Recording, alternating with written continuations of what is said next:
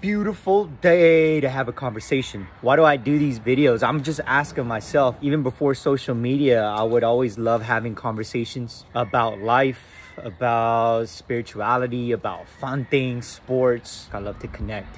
I've been thinking a lot lately. I feel like I've been missing the mark through my energy and connecting with others on the internet and even in person. I just want to be honest. So that's what the point of this is. I started to notice about a year ago, my life started to veer towards resentment, towards being bitter and jaded, becoming that old man, grumpy man, you know? When things go wrong, when people do you wrong, when death visits you, when these challenges meet you head on, that slowly that armor of protection seems to wear down. I was thinking today, well, how do I rebuild that armor?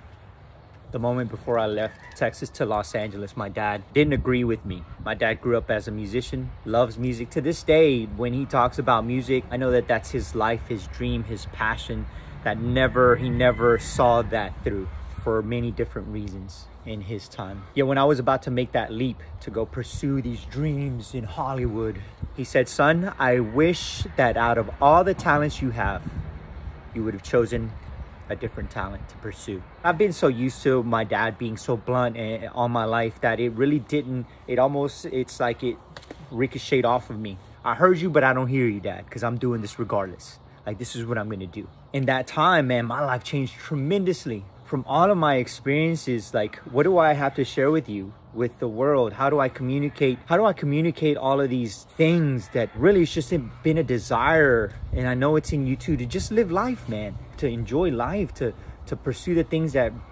burn your soul. Like, how do I figure this out? How do I succeed? How do I get this money?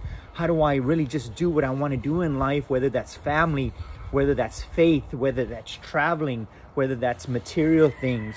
How do I maneuver while keeping myself sane, while keeping myself pure? That's one thing that I was always observing. I meet people on both ends of the spectrum. Some here that are in poverty and are so bitter, blame everything on God, on everything on everybody else. And then on this other spectrum of people that their wildest dreams came true. They have it all and they are very unhappy, no peace. I love to read in the morning. I love to study and take time. I've been diving deep into a lot of things that personally I've been seeking to help me become the best human on this earth, not just musically. I do all these things because it's what I love. I love to read. I love to study. I have a lot of questions. I've always had a lot of questions since I was a kid. So I just want to encourage you, be yourself, not just because it sounds right today, or because supposedly there's going to be other people championing you, because that's just not true. Be yourself for the sake of you.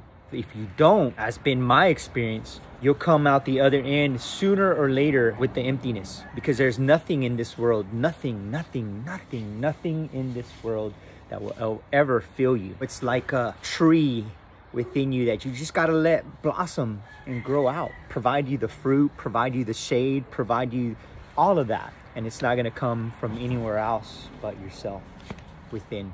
So that's my point. Jimmy Swag loves you. See you, rockers.